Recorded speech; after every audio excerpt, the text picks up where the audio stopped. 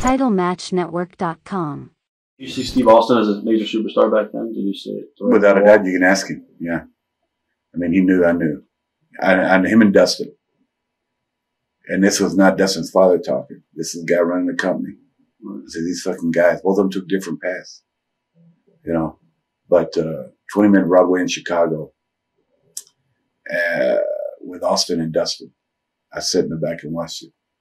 And some other guys watched it with me. I said, man, they were niched together, never got to work together. You know what I mean? Never got a program together. Not as Dustin Rhodes and the tights and, you know. Right. They had a niche together that was just, you know, it was perfect. And then when Austin went up there with the DiBiase thing, I thought it was yes. But the most creative genius of our time in our sports entertainment industry, Vince McMahon Jr., period. Besides me. That's a good question. Here we go. Besides me. What was it like to fight Vince head on in the 80s? It was fun because you would go to Philly. We would be in the Civic Center, and they would be at the Spectrum. We started with 1,200 people or 900 people in the Civic Center. Pretty soon we got 8,000. We're busting balls, the Warriors, and you know, and everybody there. We're busting balls in that building. And we'd go to Marriott. They'd close the room off, and we'd all sit back there together. You know what I mean? WWF. Right.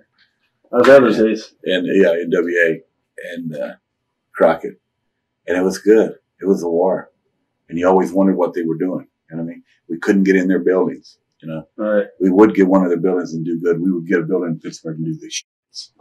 Except for the record to date in Pittsburgh Arena with me and the Boss Man, me and Big Bubba in the cage, scalping tickets.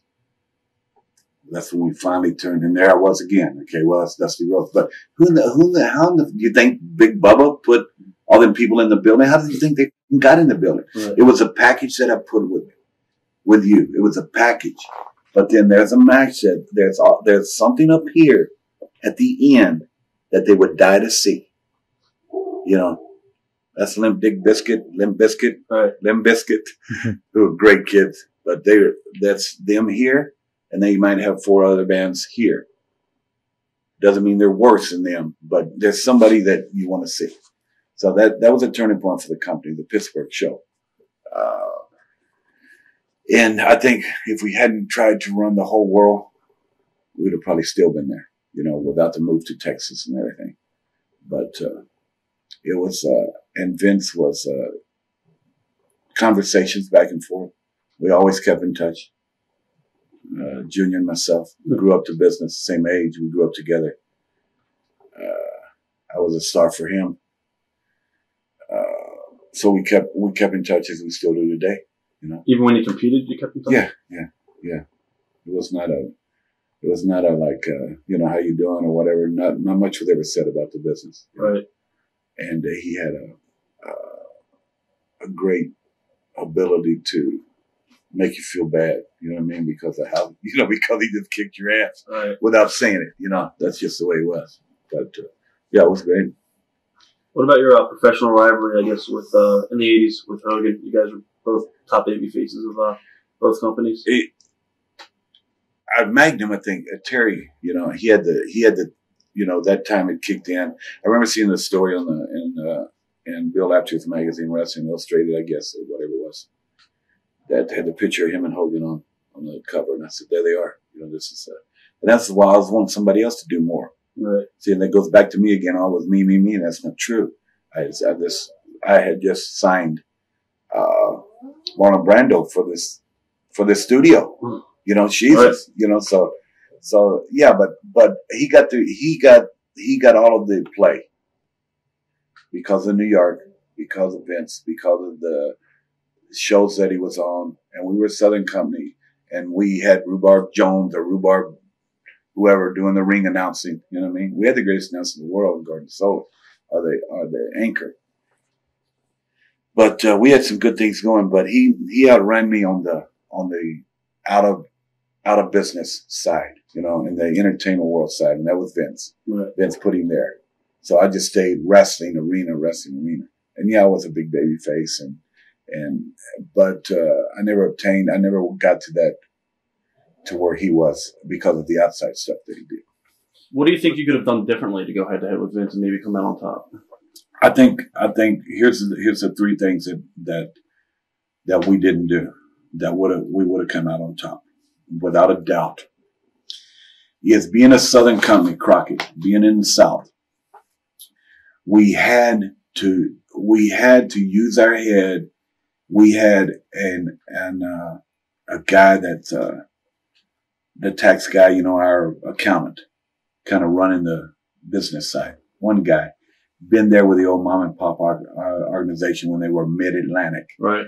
Never knowing the expansion was going by him, and he was reading the numbers and couldn't believe it. He didn't put up a red flag and say, you need to get rid of one of them planes. You know what I mean? He didn't do none of that.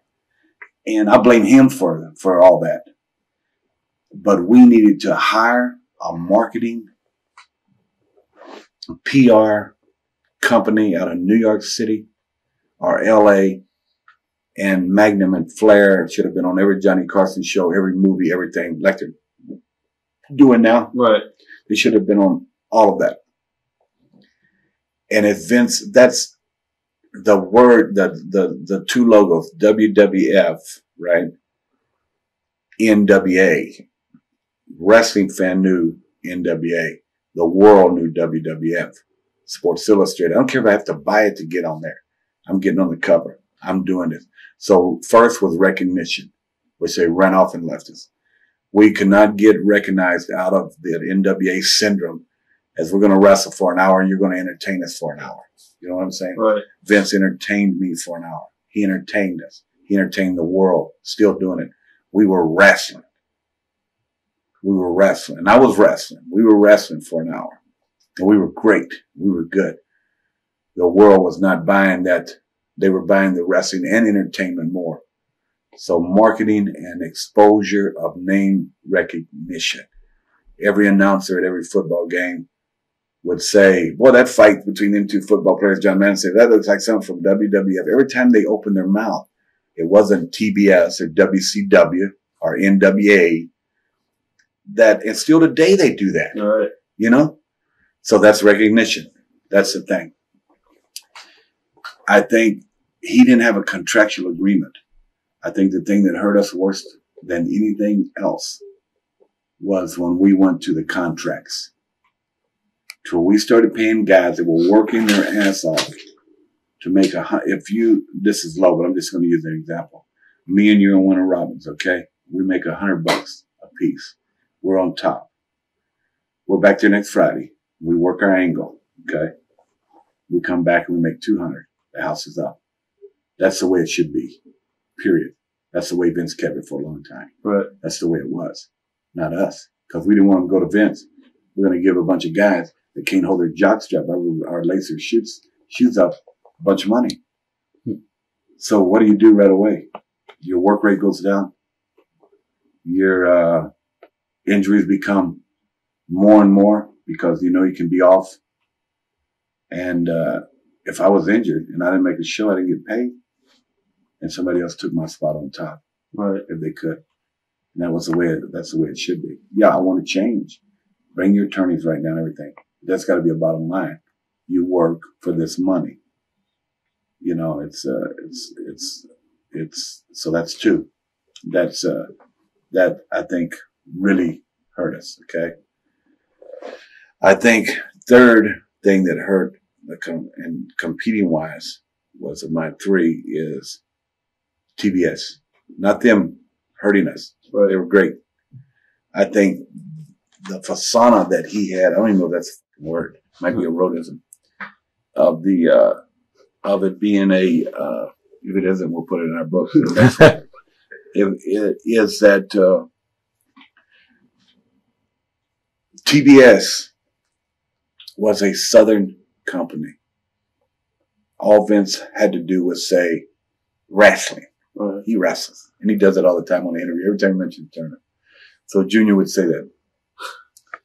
So right away, the world would say LA, the hip people, you know what I mean? Belushi, these guys, Jesus, the late John Belushi.